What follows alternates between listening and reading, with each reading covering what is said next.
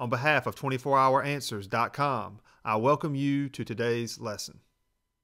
In this video, we're going to look at a related rates problem that deals with a rope on a pulley, but this is the same idea as the fishing line problem as well. You may see one or both of these in your calculus course. A rope on a pulley system is pulling a large cargo ship to a dock. The pulley system reels the rope in at a rate of 4 feet per second. The pulley system sits on the edge of a dock 144 feet above the surface of the water.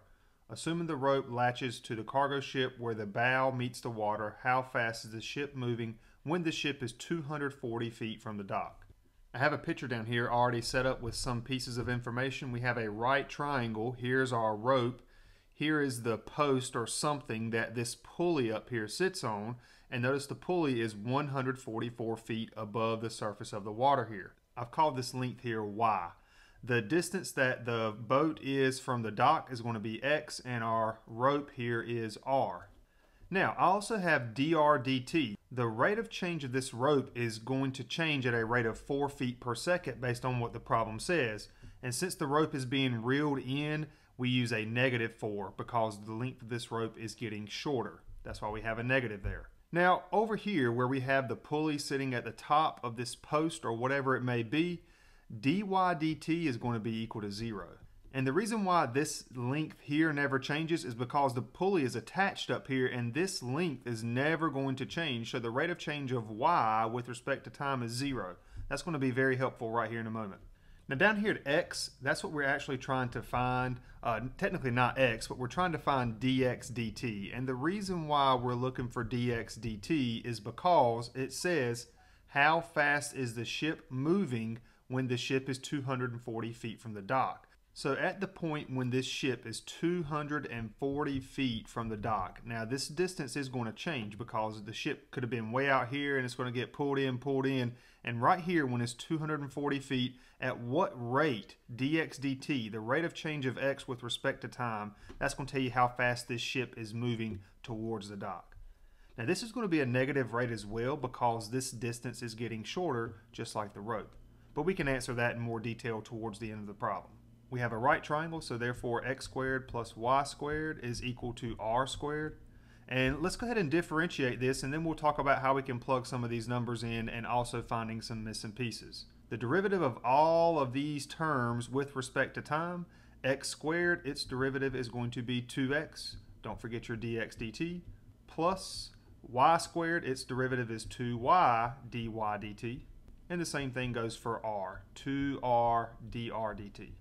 So don't forget to tack on your dt pieces each time because all of these variables are changing with respect to time. However, recall we said that this y piece here, dy dt, is going to be equal to 0. So if we plug 0 into this spot, it's going to knock out this entire term, which is very helpful because it just eliminates part of our problem. That leaves us with this. 2x dx dt is equal to 2r dr dt. Let's plug in what we have and let's see what we have missing, and we may have to find something else right here in a moment. 2x dx dt, well, we know that x at some point, the distance from the boat to the dock is going to be 240 feet, so I'm going to plug that into x. dx dt is what we're looking for. That's how fast this boat is moving towards the dock, is equal to 2r dr dt. Now, we don't have an r anywhere up here, do we? However, we can go back to our original Pythagorean theorem problem. 240 squared, that's at some point, remember the boat is going to be 240 feet from the dock, so we have 240 squared plus y squared, that's that 144, and we can find the length of the rope at this particular instant. Squaring these two pieces out, then adding them together and taking the square root, we have the length of the rope is the square root of 78,336. In all honesty, I'm not worried about simplifying this. That square root is an irrational number, so I want to leave it just like this because all I want to do is I want to plug that into r right here.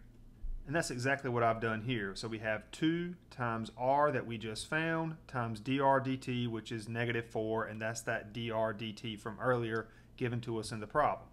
Now you may notice that I'm leaving off my units of measurement here, and a lot of times when I do related rates problems, I do include my unit of measurement. But it's going to be okay. I mean, we don't have to write those down, and we know this thing right here is some length So if we're trying to find the rate of change of this length, it is going to be in feet per second because we haven't changed anything with feet, and the only measurement of time we have is per second. So our answer will be feet per second. Therefore, multiplying these two together, we get 480 dx dt, and then taking the 2 times the -4, we have -8 square root of all of that stuff. Finally, we can divide by 480 to get dx dt by itself. And dividing that in the calculator, we get dx dt is approximately -4.66 feet per second if we round to the nearest hundredth. And again, I didn't have my units of measurement up here, but since everything was given to us in feet, and the rate that we were given, the rate of change of the rope, was feet per second, this answer is going to have the same rate as well. Now obviously the number's different, but the rate, feet per second, remains the same. Now what does -4.66 feet per second mean? That means that this length is getting shorter. That's what the negative means. However, if we're just still talking about the speed of something, how fast is something moving in, we could say something like this as a sentence for our answer. The boat is getting closer to the dock, that's that negative, that length is getting shorter, at a rate of 4.66 feet per second. Notice I left off the negative here because the way I'm wording this sentence is actually taking care of that negative. This length is getting shorter, which means the boat is getting closer. So be careful with how you write your answer as a complete sentence. That's a common mistake I see students make. They'll say something like this, but then they'll come and put the negative there, and you're kind of like double negating yourself or what have you. And there you have it, a related rates problem that deals with a rope on a pulley. See if you have a fishing line problem and try to tackle it, and you'll notice that it's pretty similar to the way we tackled things here. And that's it for this video. I hope it helped. Be sure to check out our YouTube channel for more videos. Links to our social media are in the description below.